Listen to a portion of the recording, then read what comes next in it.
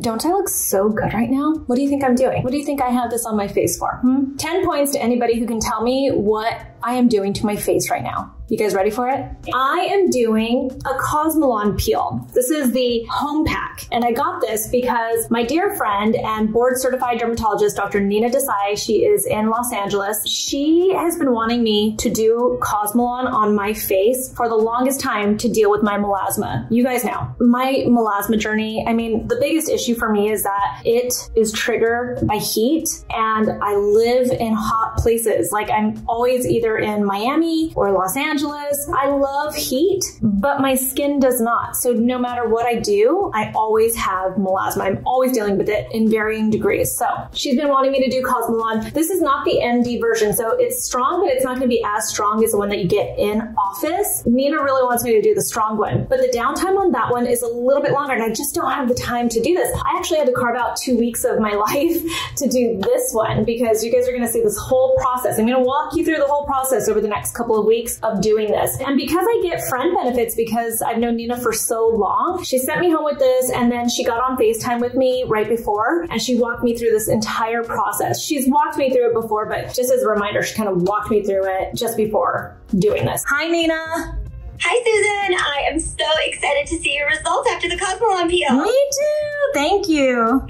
So now I'm going to do it with you on camera. In this pack, you actually get a Cosmelan 2 and some kind of a cream that I have not read, Melon Recovery, and a sunscreen, because obviously you need sunscreen. But that's not what I'm going to be using today. Today I'm going to be using this Cosmelan 1, which is the stronger piece of the whole thing. Before I do that, I have to degrease my face using the oil removing solution, which apparently has like alcohol in it and other things like acetone probably. I'm guessing. I don't know this for sure. Don't quote me on that. But I'm going to assume this because I've had peels done before. There's instructions, all of that. Okay, let's do it. Okay, so step 1, degreasing. And I just looked at the back of the box and I was right. Alcohol and acetone, which always freaks people out because I think a lot of people associate acetone, especially with, you know, like nail polish remover. It's a really great degreaser for your face because that's what we're doing. We're degreasing it. Oh, it smells awful. Oh, that shiny bald spot right there on my eyebrow. Ooh, the fumes. Try not to breathe that in. Yeah, you're trying to make sure it's so clean and dry that these fumes are so strong. You're making sure it's so clean and dry, that way the peel will really adhere to the skin, because I'm going to be wearing it between like 8 to 10 hours. Actually, I need to text Nina after I've been wearing it for a little while, and she's going to tell me how long to wear it. But between 8 to 10 hours of wearing this mask, so it's a long time. I'm going to put a little bit more and then we'll get started. Whoa. Phew. We're going in with Cosmelan 1. You can see it looks like peanut butter, and that peanut butter looking consistency is going to be on my face for the entire day. So I had to give my husband a heads up. Most people apply it with a big popsicle stick, and it was the one thing I was not prepared for. So I'm going to use this. I'm actually going to use the end of this to apply it. Ooh, look, that's satisfying. Oh, you know what? There's one thing I need to do. Oopsies. Before I apply it, I am a little sensitive right here. I got perioral dermatitis last year, so I'm gonna go in with this from Prequel. It is their Skin Utility Ointment. It's petrolatum based, so it's gonna protect that little area. You know, the main ingredient in this Cosmelan 1 is actually azelaic acid, but it's a high amount of it. I don't know how much, so I'm not too worried about this, just because azelaic acid was one of the things suggested. I'm gonna put a little bit here, not a lot. I don't want it to like bother my eyes. There you go. Now we'll get started. So dipping in, ooh, and I'm gonna just apply it like this. I don't want it to fall down.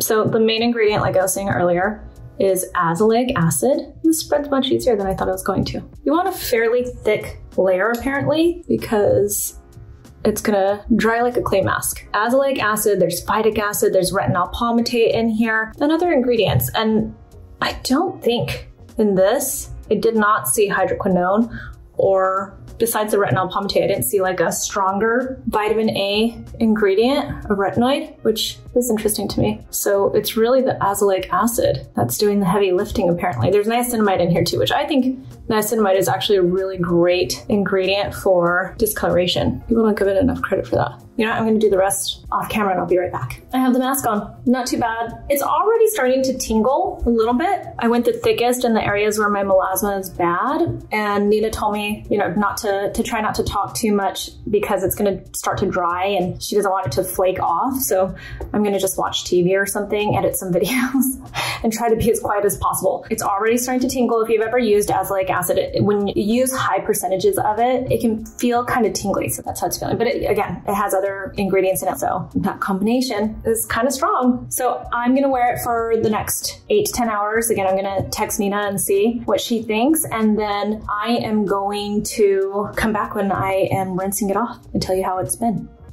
All right, it has been 8 hours since I put this on. You can see where I move my mouth like to eat and stuff that it started to kind of peel off. Nina had said to me to save like a little bit in that pot to apply it in those areas, but honestly, I didn't have much pigmentation in that area, so I just let it be. And this only started to happen in the last hour or so, like it started kind of peeling right here in these little places, so I'm not that concerned about it. I have a brand new face halo that I'm going to wet, now I can use it to help remove all of this, and then I'll show you what my skin looks like underneath.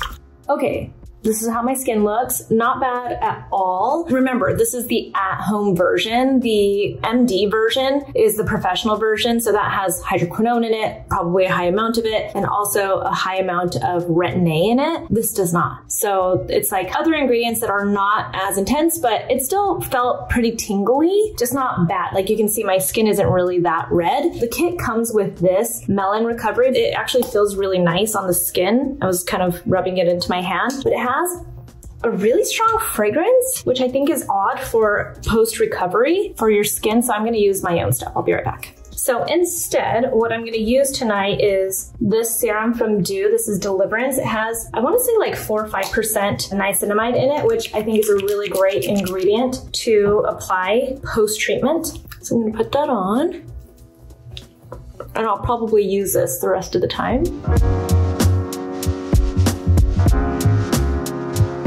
My skin actually feels really good.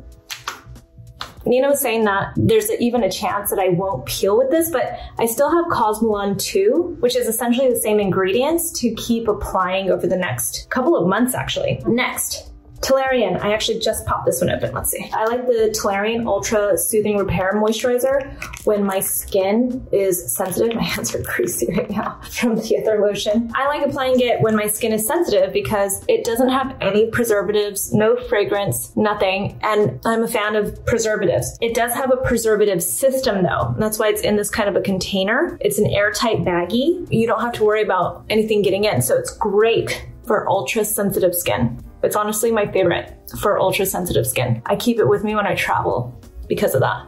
I'm gonna do one more thing. I'm gonna take this Skin Utility ointment from Prequel. I'm just gonna use a little bit and then maybe right before I go to bed, I'll use a little bit more. So just like a little bit, warm that up and kind of slug my skin.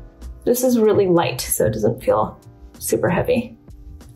Oh yeah, my skin feels great. So the at-home kit maybe isn't as strong, but let's see how I feel in the morning. I might be singing a different tune, so we'll see. That was day 1 of my at-home Cosmelan.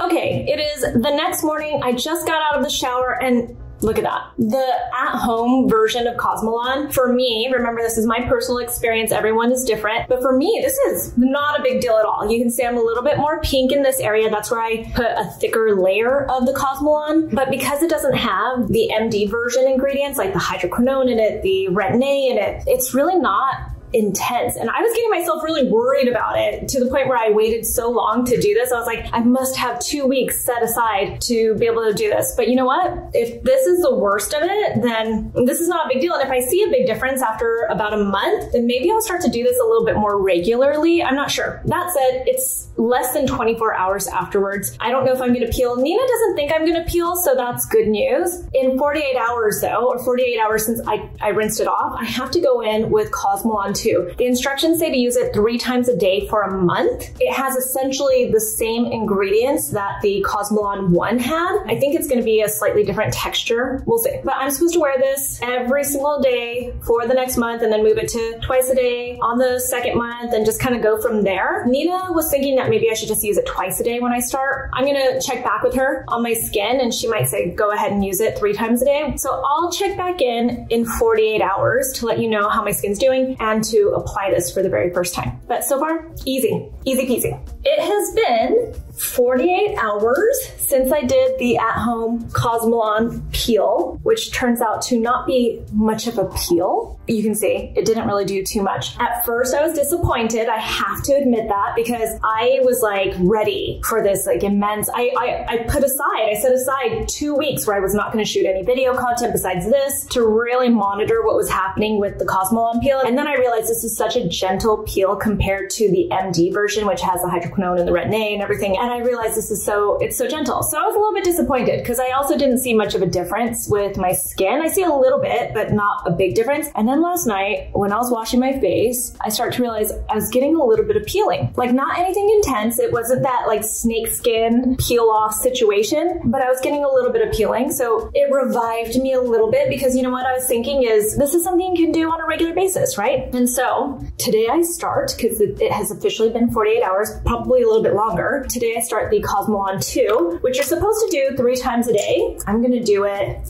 3 times a day for the first month. And you can see it has kind of that same look. So I'm not really sure how that's supposed to go. Oh, like it really looks like, huh? Am I supposed to wash it off? Wait. I'm a little bit confused. I'm supposed to put this on and then what? And like let it be brown on my face like this? Wait, I'm gonna have to touch base with Nina, but I'm gonna put this on because it's a Saturday morning, so I don't really care if I've got a little bit of a tone to my skin this morning, but I don't know. How can you use it 3 times? I mean, how can you even use it 2 times a day for months when it looks like this? So I'm not really sure, but this is what it looks like. It's definitely a thinner consistency than the Cosmelan 1, but it has a lot of the same ingredients. And as you can see, it also turns your skin a little bit brown. I'm a little bit confused. So I'm gonna put this on and I'm gonna wear it and I'm gonna send a text message to Nina and just ask her if I'm supposed to wash this off. Not what I was expecting. If this is the case, then I'll probably only use it morning and night, leave it on for a little bit, then wash it off. Because I'm not really sure how you're supposed to, or maybe I'm just using too much. That might be what it is. No, that's not what it is. I don't know. Now I'm confused. Anyway, this is what the Cosmelan 2 looks like. And I'm confused. I don't know. I can feel some tingle right away, just so you guys know. I'm gonna get back to you tonight in this video with more information. I just want you to take a closer look. There's no way I can do this and leave it on. What? You're supposed to put the moisturizer on after. How? What? No way. Wait. You know what? Let me do it the right way. Before I end this portion of the video, let me do it the way you're supposed to do it according to the instructions. So I just put this on my face. It's a dry, patchy, brown mess. This is their lotion. It has fragrance in it, but I'm gonna go ahead and use it just for the sake of following instructions, which I'm not good at doing all the time. Let's see if you put this on over, if it smooths it out. Okay. Maybe this makes it wearable. I was getting real confused here because nowhere in the instructions does it say to rinse it off. And that was starting to get really confusing. Not that this is much better, but it's better than what I was thinking. It looks like I have a tan, which is so funny to me because it's the opposite of what I want right now. Okay, that's more bearable, so I'm not gonna wash it off. It's a little bit pilly though, just so you know, which I can deal with on a Saturday. But on a regular day, I'm not sure how I'm supposed to deal with this. We'll discuss tonight when I come back to wash it all off or wash off the day. Look at the patchiness. Look at that patchy. I don't know about this. And that's what I get for today, for this morning. I'll be back tonight. Okay, update. I talked to Nina via text and she says, yeah, this is supposed to just kind of be part of your skincare routine, Cosmelan 2. So I guess we're just going for patchy and pilly for a little while at least. So here I go again. I'm gonna try to use a little less because I think that might have been my problem. So I'm gonna go like this. By the way, my skin has been a little peely, which has been nice because all of this has kind of felt a little anticlimactic for me. So now I'm starting to see some really light peeling and that gives me hope that maybe I'm very gently exfoliating my skin. So I'm gonna try not to let this completely dry down and go in with the moisturizer right away. I do have stuff to do today, so we'll see. It's just funny to me that this is how your skin kind of ends up. And it dries right away, by the way. But look, like my fingers are like brown orange. Like that's what it does to your skin. It's brown orange. I'm gonna put a little bit of moisturizer. If you're not fast, it dries down so quickly. Anyway, so I don't think you guys need an update for a little bit. I'm gonna check in probably, unless something significant happens, I'm gonna check in, look at the 2-week mark and just give you a before and after kind of look on my skin so you guys can see what's happening. But this is how I look. I'm gonna be wearing the Cosmelan 2 morning and night. And if I can't handle it being pilly, well, it's a little bit better. So putting on the moisturizer as quickly as possible will help a little bit. I'll see. At the very least, I'll wear it at night. So I'll give you guys a little check-in around the 2-week mark just to see if we see a difference with my pigment.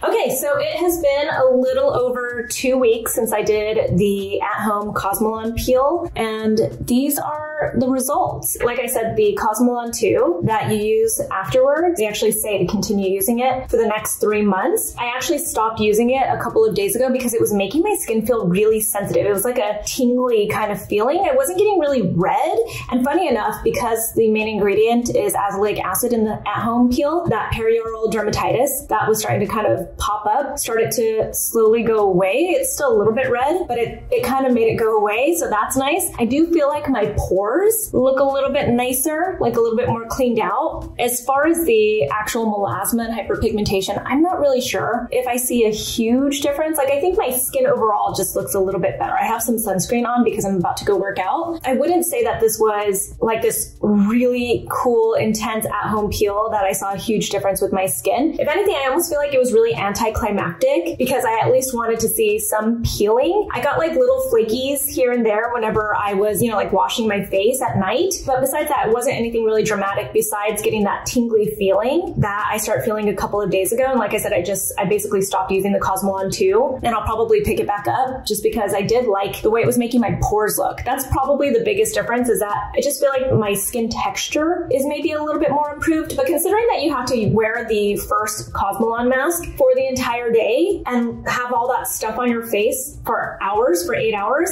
I don't know if I would think that this is worth it. Like, I don't know if I recommend this to you guys, if I'm being really honest. I wanted to be like, this is exciting, you can do this at home, and look at this huge difference that you see in my skin. I don't know, I don't think so. I think if you're going to do Cosmelan, you just go full force. Though I say this and then I haven't really done it, but I almost say you just go full force. Go to a professional, get it done in office, let them use the one that has the hydroquinone and the retin-A in it. Just really get the big difference that you get with your skin, because this just, I don't know, I'd say it was anticlimactic. I liked trying it, and I'll use the Cosmelan 2 again once my skin's a little bit less sensitive from, you know, just continuing to use it, but I don't know, it's all right. And maybe if you have sensitive skin, this is a really good peel for you, but for me, I don't know if I saw enough of a difference. A little bit of a difference, texture, a little bit of better tone, but I'm like this with this one. What do you guys think? Tell me in the comments below. Find me on Instagram if you want to ask any questions. I'm at Susan Yara, and I'll talk to you soon. Bye.